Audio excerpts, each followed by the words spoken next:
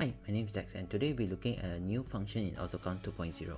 So one of the new functions that was introduced with this new version is that there is a process flow function.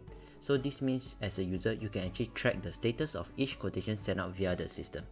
So let's say now we want to issue a quotation. So come here, quotation.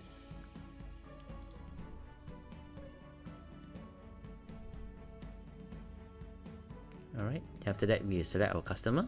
So let's say ABC Sendirian Berhad. We said we want to send out a quotation for this item, medicine. And then we can say, okay, we put here 20 pieces. Alright, so once we're done, we just press save.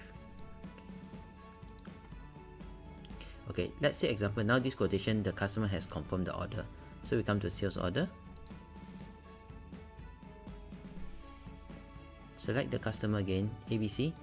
We'll do a transfer from quotation. And then we just take the entire unit. Okay, and then once you're done, you just press save. And then let's say example, now you want to deliver the product. We just come to DO. And then we will select here, ABC.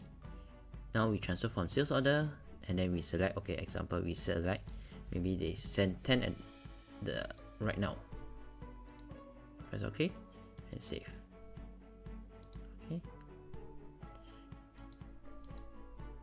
Let's dispatch, save. Okay. So let's say example, now we want to track back what's the process for this particular quotation. So we can come back to quotation here.